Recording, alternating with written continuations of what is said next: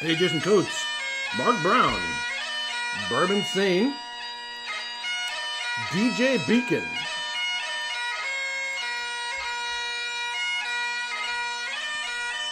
happy Robert Burns night. Start off with a little bit of bagpipes as we're waiting for people to join us. Got my plate of haggis with some potatoes O'Brien. Jason C, how you doing? Mash and Drum, how you doing? Hoyt Hempfeld, how you doing? Amy, how you doing? Thanks, Mose Chun, thank you very much for tuning in. Alrighty, so that is Scotland the Brave, probably the most well-known Scottish bagpipe tunes. My fondest memory of listening to that was when I was coming down from the Highlands on my way back to Glasgow and was just viewing the splendor of the Highlands in Scotland, listening to that. So, Jean-Paul van der Hoven, thank you very much for tuning in. He says, hi, Eric, I was going to go to bed, but this is better. Happy Burns night. It is Friday night, so maybe you can sleep in the morning. Tamar, thank you very much for tuning in. Brad Murphy, thank you very much for tuning in. So, a bunch of things to cover, but I've only got an hour. In an hour from now, Bill, the Whiskey Deck, will be going live. So thank you for joining me for dinner. So I'm going to enjoy this Grant's Premium. This isn't the ordinary canned haggis. It's premium haggis. So I've had a canned haggis before. It was a Caledonian. I had haggis 5 times. I'm going to take a quick little bite before it gets cold. I had haggis 5 times while I was in Scotland. If I hadn't had haggis in Scotland, I wouldn't bother with canned because I wouldn't have a basis of comparison. So when I first met up with Roy and Aquavite in Glasgow, we went up to breakfast, sort of a late breakfast. The components here are basically sort of like a Scottish breakfast.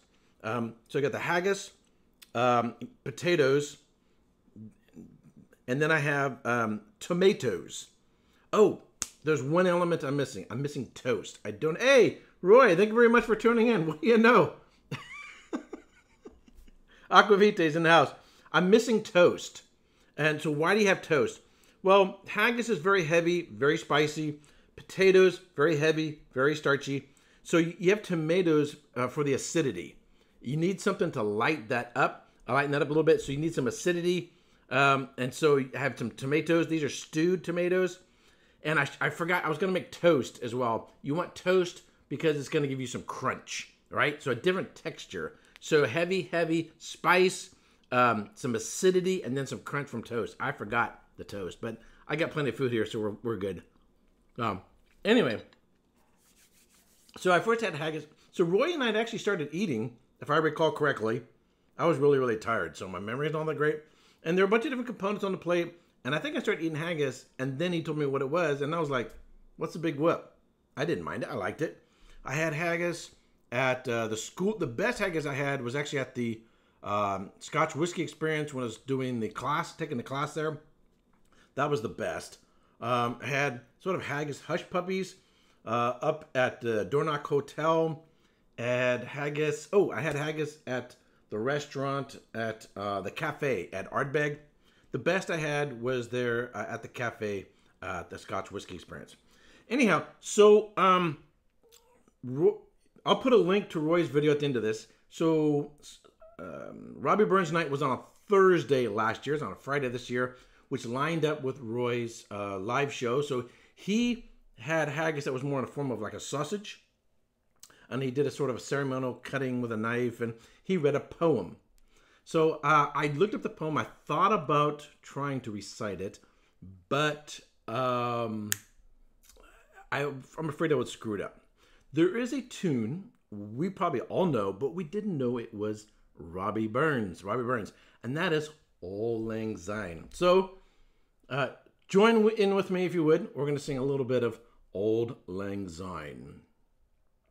Should old acquaintance be forgot and never brought to mind, should old acquaintance acquaintance be forgot, and old lang syne.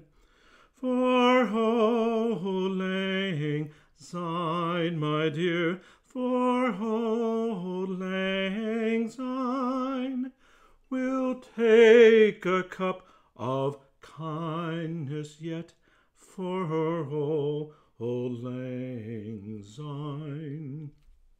So we sing this at New Year's all the time, and we all know it, but it's like the most well-known song that nobody knows anything about it. So that is by Robbie Brand. So I figured I would probably screw up just reading a poem, but maybe I could do a job of singing it. By the way, so I'm having some whiskey with it.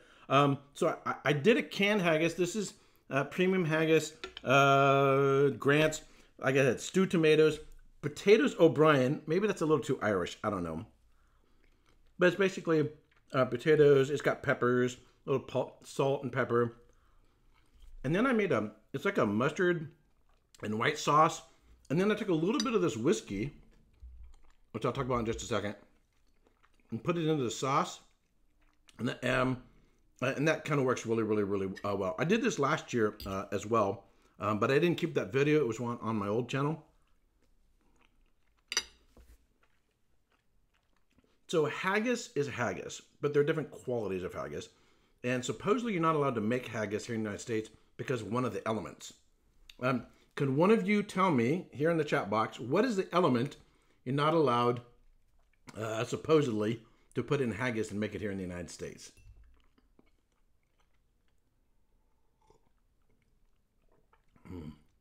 Tom R says it's lungs. I just bought some potatoes O'Brien for a future breakfast meal. No haggis though. By the way, if you want to, you can get this sheep lungs. You can get this through Amazon. So I got this from Amazon. It's like $10 or something. Anyway, so a lot of votes here for sheep's lung, and you're all wrong. It's actually Loch Ness Monster testicles. That's you can't cook anything with Loch Ness Monster testicles. So that's why you can't do haggis here in the United States. Anyway, you're right, it's lungs. So if you hear a lot of pounding noise, someone's moving next stairs and they don't have an elevator. So they're taking a dolly down the stairs going bump, bump, bump. So that's what, it sounds like drums kind of. Yes, so it's sheep lung. Not Loch Ness Monster balls. So the worst haggis I had was actually at the Highlander Inn. I'm pretty sure they got that from a can. This is not as good as the Caledonian, I'll say that. So if you look up on Amazon, you look up haggis on Amazon, and you see it's like an orange can, and it's called Caledonian. It's kind of hard to tell you why that is better. This is all right. I think the Caledonian is a little spicier and a little peppier. This is sort of slightly granular, which haggis is. It's very soft. It doesn't have as much pepper as the Caledonian, which I think I like a little bit more pepper. And it's a little bit more bland than the Caledonian. The best haggis I had was at the Scotch Whisky Experience in Edinburgh. And they put, so you get haggis like this, and then they put like a thin layer of potatoes on top of like that, and then some sort of sauce that was absolutely awesome. And I had it with an iron brew. So the whiskey, which I'm drinking here, and I have another glass right here. I need to increase the size of the chat box. Give me a second. I got it so I can read it a little better. So I can read everybody's comments. Sorry about that. Anyway, so the whiskey I'm having is this was one of my top 10. This is the Ballechin 12-year-old Burgundy cask matured, heavily peated. This is bottled at 57.5% alcohol by volume. And if you can see the color on that, or no, instead of holding the bottle, I can just do this. It's got that red tint to it, so definitely you can tell it's got that wine cask influence to it. This was one of my top 10. In fact, I recall correctly, it was number 3. I think this was number 3, which the Scotch Malt Whisky Society 3.305, Sense of Perfection. I think if I were to review it, I would probably put that one number 3, put this one number 4. But, you know, whatever. And as I'm having it now, because I opened this while I was cooking. So since it has, I mean, such high alcohol, it can take some water. It can take a lot of water and not lose any flavor.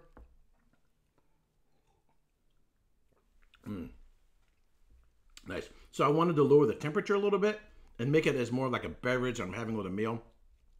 It's actually slightly warm today. So I put 3 ice cubes of malt. Man, it hasn't phased it at all. What I really like about this whiskey, it is very savory and sweet. Kind of like eating this haggis with the sauce. There's a lot of spice. It's very rich. You get a lot of heavy wood notes, but you get kind of like barbecue. You get some dried red fruit notes, vanillas, spices. Really, really, really, really, really nice. And I was a little toyed with what whiskey I wanted to do and what would work well with this. Just as you want to have, the tomatoes are for acidity. You need some acid. If you watch cooking shows, they always talk about balance. And you want some acid line. And I need the textural, the one mistake I made, I forgot to do toast. Toast is to bring crunch, to give you a textural difference.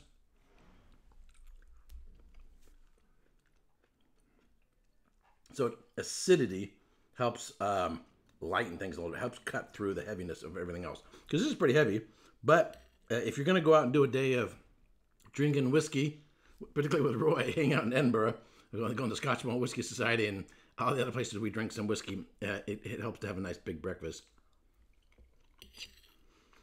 So one of the important things, I mean,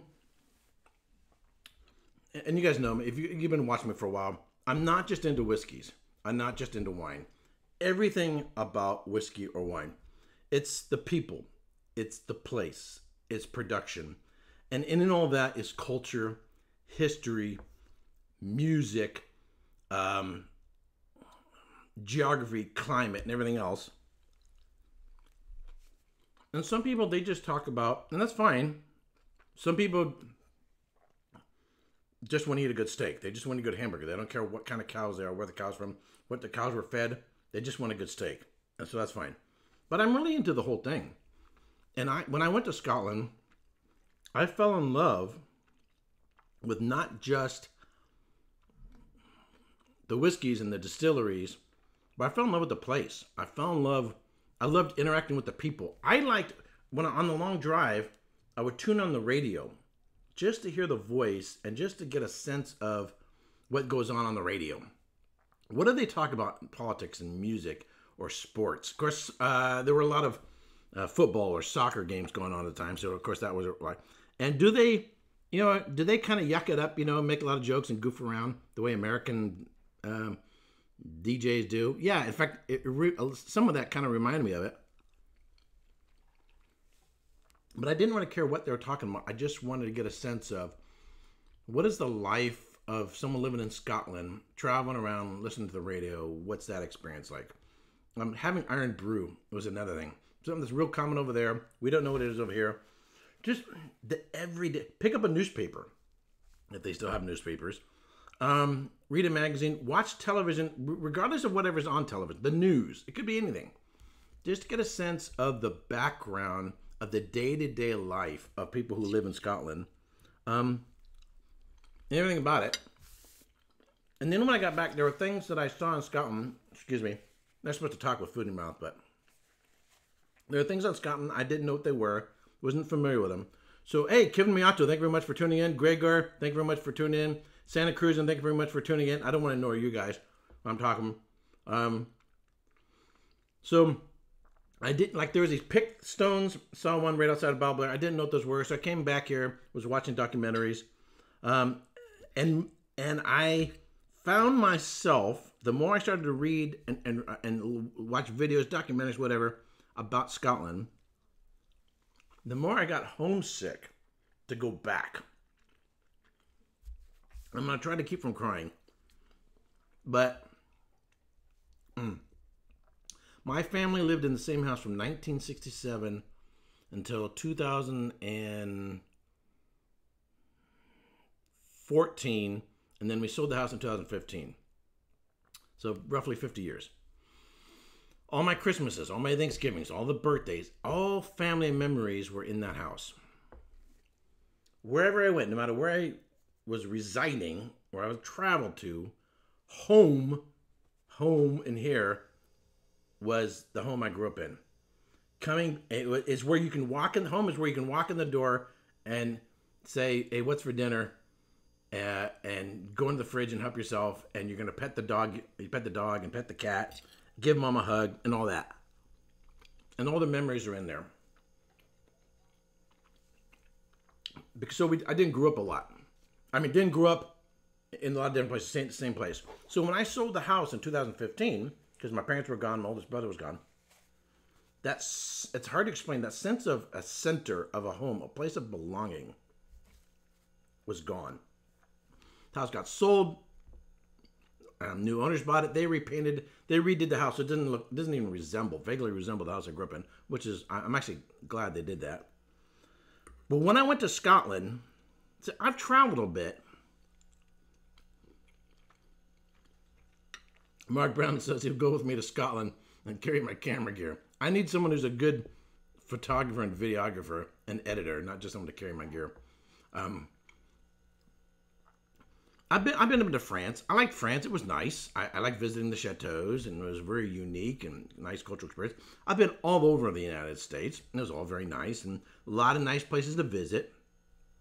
I never, ever, ever, ever had an emotional connection with a place like I did in Scotland. And I can't even explain it. I can't even put words to it. I don't even know why.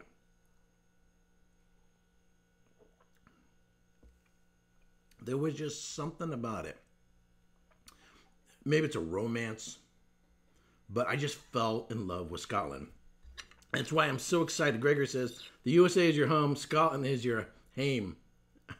I'll have to look that up. I don't know what that means. So I'm in the middle. I've already booked my flights to go back to Scotland in July. Bourbon Stain, how you doing? I've booked my flights to go back to Scotland. I'm working out my itinerary. I've signed up for classes I'm going to take at the Edinburgh Whisky Academy. I'm already planning on 2020. I'm already making inquiries to do a 1-week training thing at the Springbank Distillery. So I'm already thinking ahead to the next year because Springbank is that 1-week training, hands-on training they have is already booked for 2019. But I'm really looking forward to getting back there. Again, meeting up with people, again, meeting distilleries, seeing some places I hadn't been to before, but just kind of, I just want Scottish dirt underneath my feet. I want to breathe Scottish air. And if I could, I would see if I can move there and make it home because I just fell in love with it. So.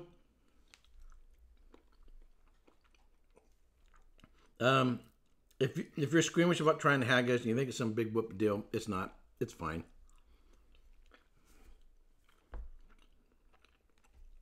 It's not any different than eating an American hot dog or sausage. I think it's just the thought about it. When I first heard of Haggis, and I thought about eating, what it would be like to eat it, I thought it would be like eating the entrails of a roadkill.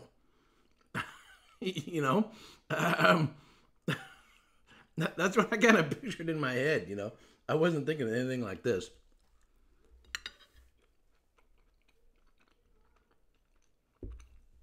So, in case you guys are wondering about this, the Ballechin 12-year-old, heavily peated Burgundy cask, matured. This is from Vine and Table in Indianapolis, Indiana. And they do not ship. So, and if you're not familiar with Ballechin is a peated Edredor. So Edredor Distillery, if they make a peated whiskey, they call it Ballechin. If I'm pronouncing that correctly. So they don't ship. So I went online, went to their website. They had some still in stock, so I bought 2 of them. And Mark, Scotch for Dummies, shipped them to me, so I was able to get them. So Scotch for Dummies is having a dinner, a Deanston dinner, on February 22nd. I would like to go back there and would like to go. Unfortunately, due to my work schedule, I'm not going to be able to go. So anyway, so if you go back to, if you go to the Scotch for Dummies dinner, February 22nd, they're doing, it's multiple courses paired with Deanston whiskeys. You get the bottle to take home, and then you get a souvenir sort of bottle hanger as well. If you're there, go to Vine and Table in Indianapolis and ask them, do you have any store exclusive bottles? Because you're definitely going to want to bring something home. And if they still have this one, you're going to want to bring that one home. Oh, blood sausage. Jason Coates says, if you like blood sausage, I think haggis is child's play. Yeah, when Roy and I had breakfast, it's kind of a late breakfast, we had blood sausage on there as well. I'm trying to remember it. It wasn't as spicy as haggis. It was kind of oddly textured, I guess. But again, it wasn't that big of a deal. George Cobbin says, I may have to seek out the Ballechin when I'm there. So George, you have to go there. Or even this. I don't know how long they will hold it. You might want to order it now before they're sold out. So see if they've got it, order it, and then see if they'll hold it. Tell them, look, you're coming out, another month or whatever, and see if they'll hold it for you. And just tell them you'll come pick it up. But I wouldn't wait.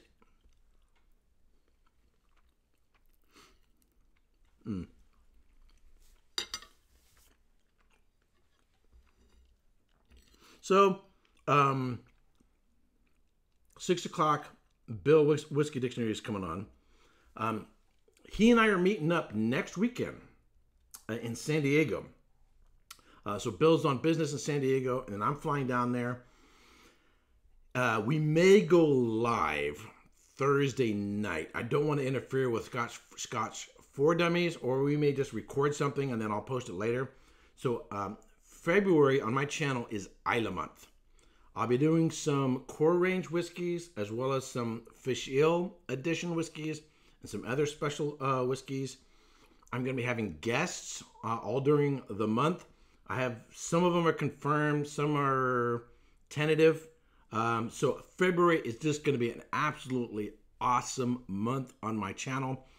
Really looking forward to it. Going to be breaking into some of these whiskeys that I brought back from Scotland.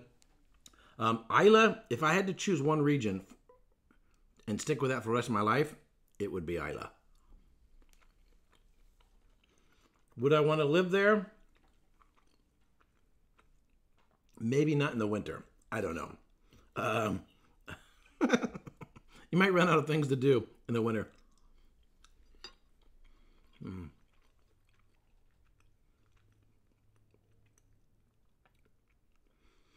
Hoyt says, white sausage is great too. Don't ask what's in it. That sounds a bit euphemistic. I don't know about that one. And Kenneth Kelty says he's not into organ meats. Tried with no success. Here's the thing. When I was in the Marine Corps, you eat some really bad food. MREs, this dried food that it's dried, dehydrated, and compacted. We said MREs, it's supposed to be meals ready to eat. We said it was meals rejected by Ethiopians. Because it's no bueno. I would rather, in a heartbeat, rather eat this than anything I've ever ate out of an MRE. So, getting a little bit more familiar with Robert Burns. To get a little bit, because, see, Robert Burns is someone, I imagine Scottish children hear about all their life, right? They hear about in school. They have their traditions. Meanwhile, here in the United States, we hear about George Washington and Henry David Thoreau or Mark Twain. We don't hear about Robert Burns. So if you want to really get and what's behind the whiskey, you want to get a little bit, I mean, you could spend your entire life studying Scotland, right? But at least a little bit, get into it. Read a book about them. Read a Wikipedia page about them. Or top whiskeys. Excuse me. I'm going to belch here. And I'm talking, so I'm sucking in air as I'm eating. So, consequently, I'm burping. Top Whiskeys did some little video clips on Robert Burns' night. Like, he did a really good... They're just short little things, you know. So if you're not familiar with Top Whiskeys, I really, really like what they do. What they do is just radically different than what anybody else does. They're more about into storytelling about whiskeys. Eric Gilbert, thank you very much for tuning in. Storytelling. They started doing this comical whiskey news thing, which I really like. It's pretty. The nice short clips. You can watch them really fast. So if he's watching this later, hello. So if you want to know at least just a little bit more about Robert Burns, check out the latest videos by Top Whiskeys. I really like them. I'm sure there's documentary videos on YouTube you could watch, or at least read the Wikipedia page. So if you were to study Germany, get to know Germany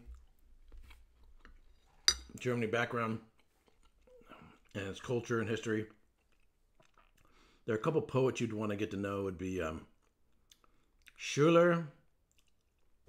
Oh, now my brain just went blank on the other one. Goethe and Schiller.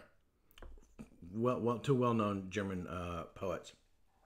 United States. I mean, there's a ton of United States poets you'd want to get to know, and writers, including maybe Edgar Allan Poe. Goethe and Schiller. Thank you very much. So Jan Paul van der Hoeven, Goethe and Schiller. Thank you very much. Thank you very much. Thank you. Believe it or not, in San Francisco, by the way, it's not spelled Goethe, is how you would say it in English. Goethe, if I'm, I said it right a minute ago. Goethe and Schiller, right. There's actually a statue of them. It's a replica of the one that they have in I think it's in Berlin.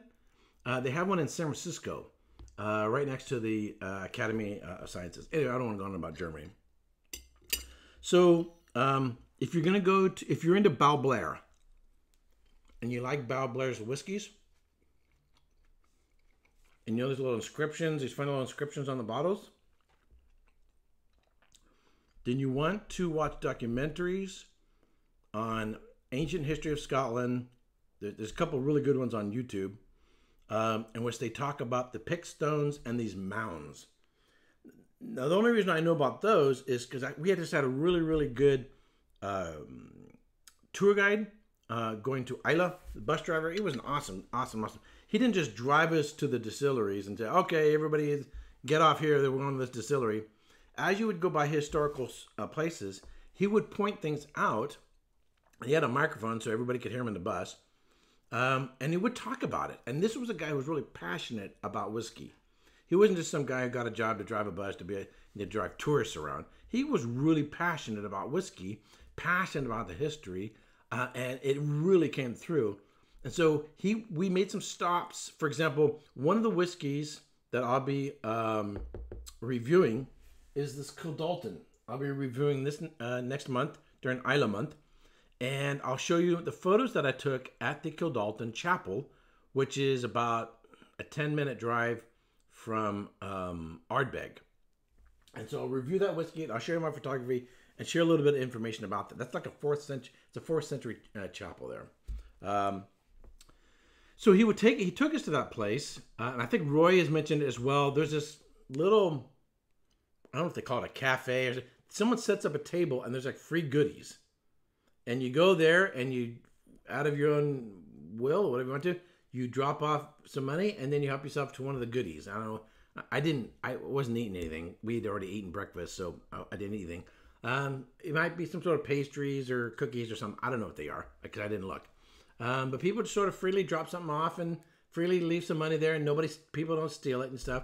But one of the things I enjoyed about him, so if you're planning on a trip to Scotland, taking Scottish roots, is they'll point those things out, if I'd been driving on my own, I would not have seen these things. I would not have noticed these things, and I wouldn't have become curious about them and then wanted to read and watch documentaries about them. Gregor says, fun Isla fact, my father found the oldest found cross metal detecting, and it's now in the Finlagan Visitor Center near Buna. That's really, really cool. So he's out there with a metal detector, and he found a metal cross, and now it's at the Venice. That's really, really cool. Amy says, you could retire in Scotland and be a tour guide. I would have to work on my accent, because who wants to listen to an American in Scotland? I did have a couple of people, tour guides, who had a Scottish accent, but you could tell it was a little different. There was a lady, she was at Glenfarclas, and I'm listening to it, and it just sounds a little different. It turns out she was from Savoy, France, which is on the east side of France. Hey, whiskey friend Alan, thank you very much for tuning in. And this Saturday, you guys won't see it until later, but Alan and I will be meeting up on Saturday. We'll be recording, doing a whiskey review and talk together. And then I'll download it, edit it, and then repost it during Isla month. So I'm looking forward to talking to you on Saturday, Alan. Anyway, what was I saying? Lost track. Anyway, there's these mounds. You think it just looks like a normal hill of dirt, but it turns out they're ancient burial mounds, and a lot of them are full of fish bones, but there's some human remains in there as well. Now, they don't know, because there was no written history. They didn't have like paper. We're talking thousands of years ago. There's a lot of mystery as to what they're doing there. But I would just drive by that and think it's just a big mound of dirt if he hadn't been pointing them out. And then stirred up curiosity to me so I could come home and watch a documentary. Don't have past whiskey. Thank you very much for tuning in. So, I would say this haggis was similar to the one I had at the Highlander Inn up in Speyside. Highlander Inn, if you're looking for hotels up there in the Speyside, it had a really nice whiskey bar. The food was, and the accommodations in the hotel were meh. I didn't particularly care for it. I will be staying at the Craigellachie Hotel, which is actually right down the road from there on my next stop at Speyside. I'm hoping it's going to be a lot nicer. The main issue I had was showers weren't all that great. And it wasn't exactly quiet when you were trying to sleep. And it was a little bit, the whole place could use about $50,000 in upgrades. But the bar was unbelievable. Huge selection there. Bourbon says, how does the haggis change the whiskey for you? Excellent question, young lad. It doesn't really. This is a really big, bold, powerful, spicy whiskey. This is a big, dense, spicy, heavy food. So in food and wine pairing, you can either go contrast or things that are similar. If you go things that are too similar, sometimes it's like an overdose of spice or an overdose of whatever. So then you go opposite. So if you have East Indian food, curry, or Asian food, Chinese food, that's real spicy, you kind of counterbalance that with a little bit of sweetness to it, with an off-dry Riesling or something like that. That can work really, really well. But sometimes some things that are similar will go well together, but you don't really know until you try. So these are two things that I would say are similar in profile in terms of spice, boldness, intensity of flavor, and all that. So they work more alike. So I would say this is something that the whiskey competes. It holds up. It doesn't get drowned out by all the spice. Particularly, these are stewed tomatoes, not regular tomatoes. They're Italian stewed tomatoes, not traditional Scottish, but whatever. And then they have a lot of pepper and garlic salt on the potatoes. So it's something that holds up its own. It doesn't. We don't want one to drown out the other, so you can't taste this. So if I went with a light sherried whiskey at 40 ABV, maybe the whiskey wouldn't hold up as well. And the flavors of the food would overwhelm the whiskey, just as you would if you went with a light Chardonnay or something like that. So I chose this one because I got 2 bottles of this and I wanted to have some. But also I thought the big, bold, and powerful flavors would hold up really, really, really well with the whiskey. And it did. It worked really, really, really well.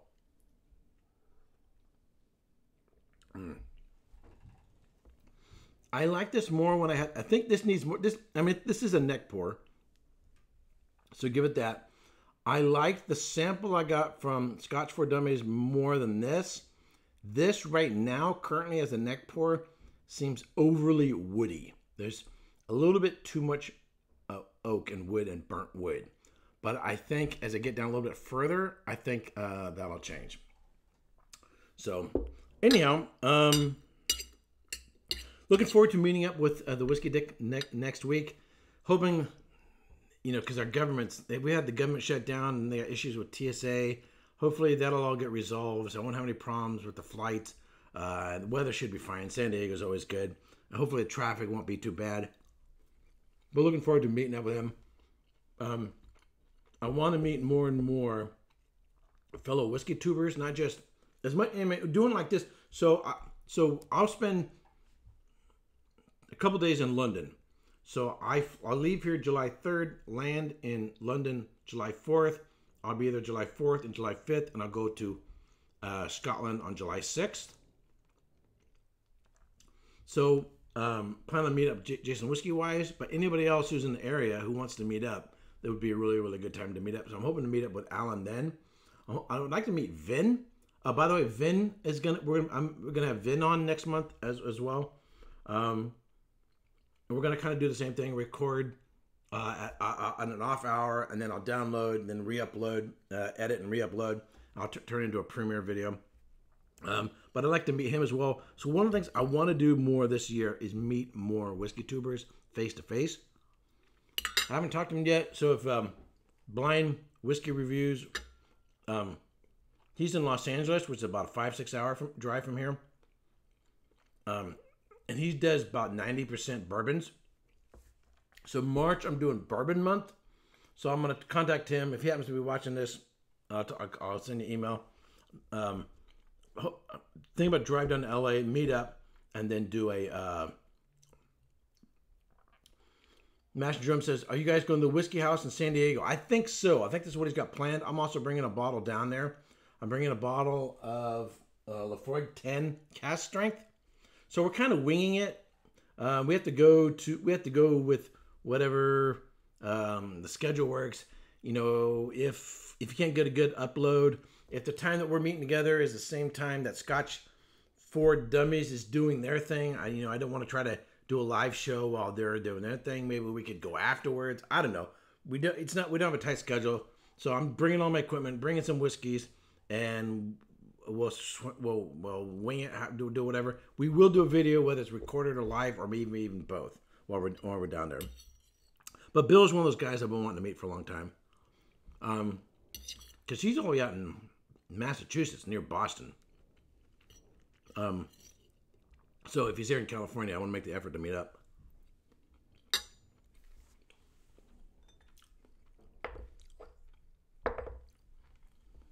Time for a refill.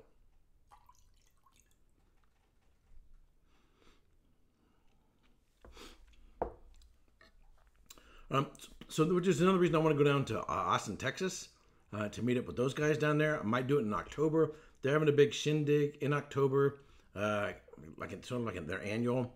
So I think that'd be a good opportunity to go down there and meet some fellow whiskey tribe people. But I'm thinking about doing a Texas whiskey month, just like I'm doing Isla month. I'm gonna do bourbon month. I'm thinking about doing Texas month. I have one Balcones down here that I've been sitting on for quite some time. So if I can get a direct flight to Austin, I might fly down there over a 3-day weekend, visit a couple distilleries, pick up a couple bottles, and then do a whole month of Texas whiskeys as well.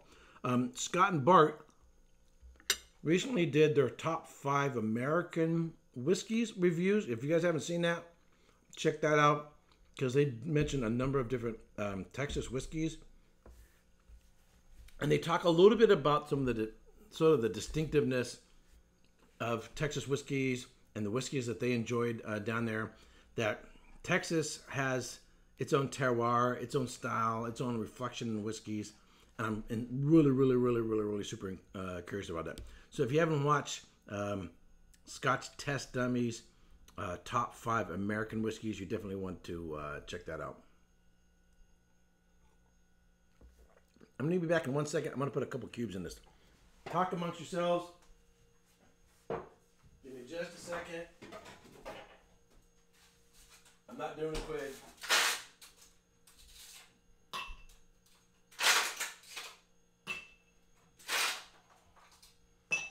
All right.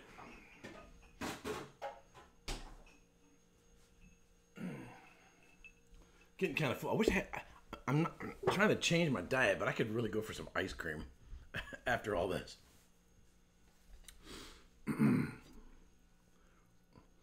Yeah, good time to talk about Eric, as if I wouldn't see it in the chat room when I get back. Quiz. A quiz. Should I do a quiz? Which reminds me, so it's basically done. I wrote a Scotch whiskey primer. It's about 60 pages long. I have a couple more books I want to read through before I release it. I'm going to make it available for free. I cover some things in there that a lot of books on Scotch whiskey production don't cover.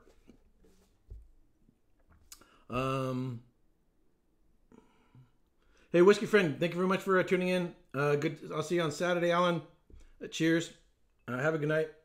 Sleep well.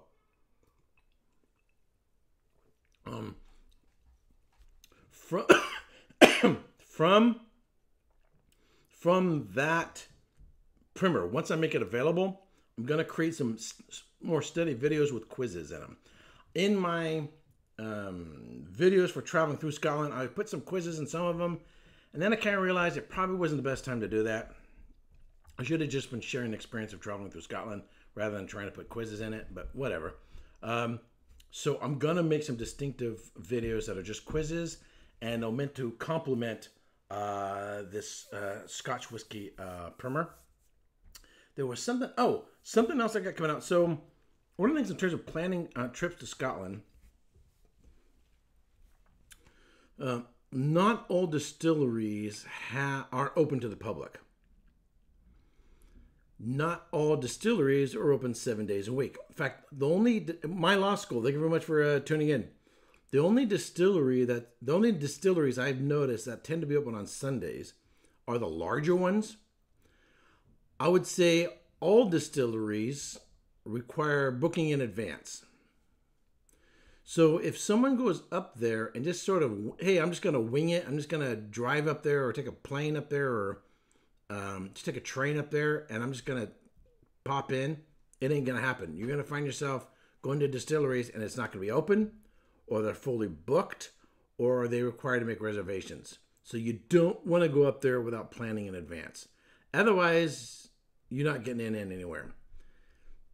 In planning a trip, you can spend a lot of time scouring through a map and going through distilleries and coming up with dead ends because the ones you want to go to aren't open to the public. So as a service to my viewers and fellow whiskey adventurers, I'm going to make available a chart. It'll have every distillery and it'll tell you whether or not it's open to the public. It'll tell you when it's open. And then their schedules change throughout the year. You know, the winter hours, spring hours, summer hours can change a little bit. So there's that issue. And then for the distilleries that I go to, if I have any special insights, recommendations, then I'll add that as well. I'm also going to adapt. It's the SWA's map, which is a pretty good map. I'll actually put in there. So the map, there's the map, and then there's little white circles with the numbers in them, and then off to the side is a list of all the distilleries, broken down to Highlands, Lowlands, Speyside, Islay, etc.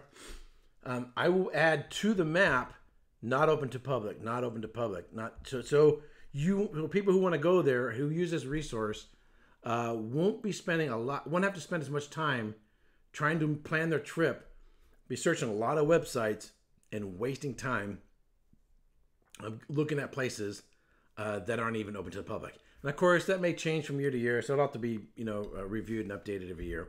But I think that's a service that could really be useful to a lot of fellow whiskey adventurers. So I'm spending a lot of hours planning my trip. The other thing you need to know is you want to go to this distillery and this distillery. How far are they apart in time? And how do the different tours line up? So if this tour ends at, I'm just making up numbers. If this tour ends at 11 a.m.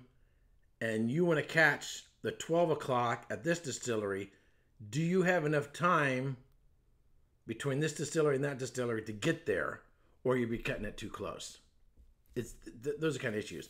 I kind of leave myself a little bit of buffer. I don't like to have to rush, particularly if it's someplace you've never been to, a place you're not really familiar with. Something can always go wrong. You get a flat tire, whatever. But I did find that Siri and navigation worked really, really, really well, with the exception of Macallan. It was trying to direct me to like an old Macallan site. Other than that, it worked pretty good. So Jean Paul says Jean Paul. You say Jean Paul or John Paul? I don't know. Planning trip to Scotland this summer, so thanks for the information. Okay, cool. So I'll be there from Scotland, July 6th through the 20th. So I hope to get that all done within a month. Now, how do I get it to everybody? I don't have a website at the moment. So I have my own Facebook page. It's Eric Waite Whiskey and Wine Studies on Facebook. On Facebook, you can upload documents. And so there's a files section on my page. And so I upload maps and notes about wine and whatever else there on there. So I'll upload it from there, and then everybody can download it for free. And then I'll upload a PDF version of my Scotch whiskey primer. And then I'll also make probably a limited edition of printed copies of my primer that I'll autograph and then make available that way as well. But at least people can get it for free.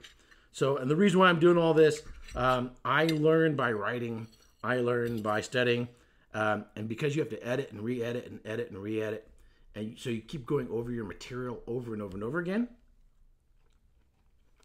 that forces that information into your head.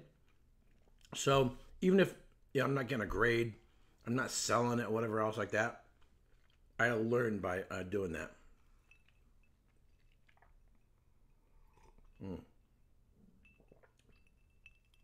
Nice.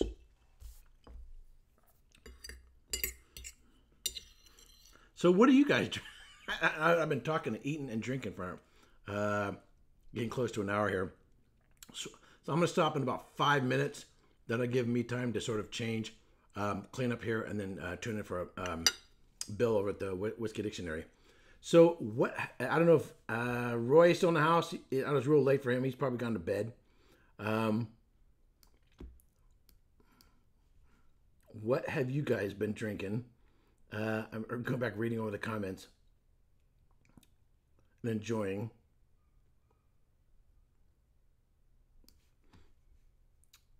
I hope I'm still on. I hope I'm not talking to myself, because now it seems like I'm talking to myself. Nope, I think I'm still alive. We're still good. Did it freeze? Nope. Okay. When I don't see in the chats, and they don't know if anybody's still watching or not. Drinking the Teeling. Andrew Spurrell, thank you very much for joining in. He says, I'm drinking the Teeling single malt. Not very Robbie Burns related, though. Teeling, I had a certain impression of Ireland. Was not real thrilled with Ireland. I was like, meh. Until I had 3 Teeling whiskeys for St. Patrick's Day. And I was really, really impressed. So I really, really like them. I think Scott and Bart are planning a trip to Ireland, as are Daniel and Rex. I think they're planning to go over there as well. Doug Chrisop is having a Rittenhouse Rye. That's also not very Robert Burnish. Anyway, so today is Robert Burns' birthday. And that's what we're celebrating. Alrighty, so I think I'm going to call it a night as I finish my last few bites here. Finish this glass. Edward Caledonia. I've had that before. Very nice.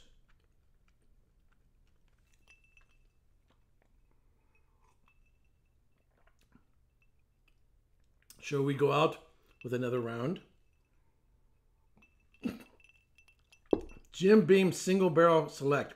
By the way, if you guys are into bourbons, check out Bourbon Sane. He just did a premiere video. I thought he did a really, really good job.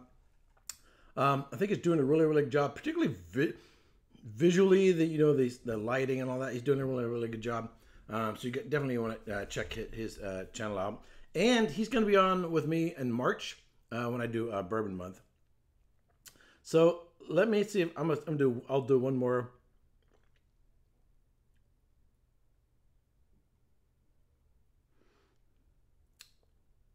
Nah. I was thinking of the next couple lines. I don't even understand what they're talking about. For Auld Lang Syne. Anyhow, so I want to thank you very much for tuning in.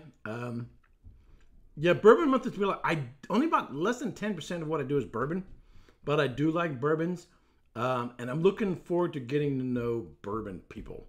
I think I've sent invitations to Whisky Shenanigans, formerly known as Bourbon Shenanigans. Bourbon Insane, My Bourbon Journey. I'm gonna send one out to Blind Whiskey Reviews, but see if I can meet up with them as well. Andrew Spurrow says my local shop did a Robert Burns Whiskey Festival. That's way cool. So where do you live? Last night I walked away with a Macallan Edition 4. Nice. And the Spaniard. I'm really curious about the Spaniard and the Teeling Single Malt. Sounds really, really good. I mean, I like bourbons. I've been to Kentucky. I've been to 6 distilleries. So I like bourbon. It just isn't my go-to. I'm just more of a Scotch fan. In fact, I'm more fascinated by Japanese whiskeys than I am by bourbons. Richie Z, on a previous live stream, he'd asked me if I plan on going to Japan. It's on my agenda.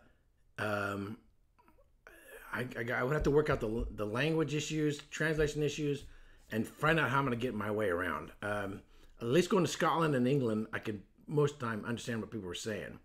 So I don't have that language and cultural barrier. Oh, he's Andrew Sparrow's in Alberta. So I'm a little bit more nervous about going to Japan than I am London to Scotland. And it's a long flight to go to Japan. I know people who were stationed over there when they're in the military.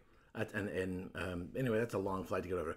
But after reading Dave Broom's book, The Way of Whiskey on Japanese whiskey, and I've been fascinated by Japanese culture, art, architecture,